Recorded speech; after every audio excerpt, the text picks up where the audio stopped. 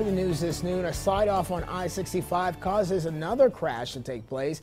It happened just after 9:30 near mile marker 162.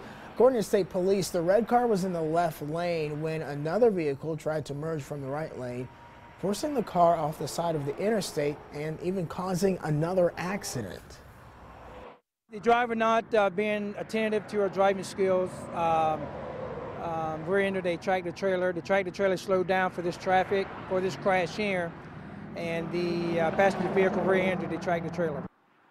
There were no injuries in that second crash. The driver of the red car was taken to IU Arnett with a cut on the forehead.